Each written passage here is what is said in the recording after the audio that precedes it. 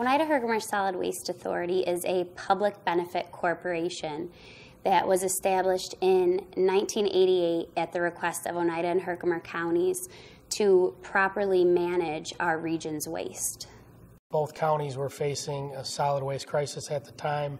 They were struggling to comply with new state and federal environmental regulations. Basically, our mission, the reason we were formed, was to put together a long-term solid waste management system that made the county self-sufficient. We promote waste reduction and recycling to conserve our landfill space, conserve natural resources, and help preserve our environment.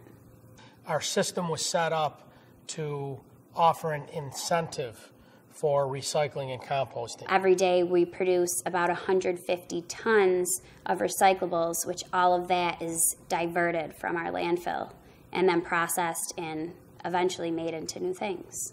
Our board's been committed from day one to put together a self-sufficient system so Oneida and Herkimer counties not at the mercy of the markets. We're somewhat in control of our own destiny, and we're controlling our environmental liability at the same time.